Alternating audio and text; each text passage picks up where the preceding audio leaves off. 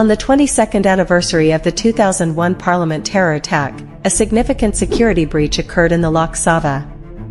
Prime Minister Narendra Modi and Lok Sabha Speaker Om Birla had earlier paid tribute to the victims of the previous attack.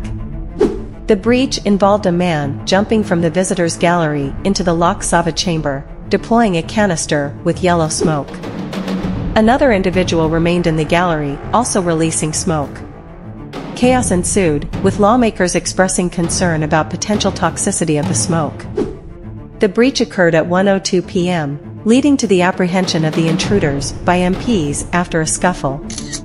A visitor's pass recovered during the incident was reportedly issued by BJP MP Pratap Simha's office. However, any visitor must pass through 5 security levels before entering Parliament. MPs called for a thorough investigation into the security lapse.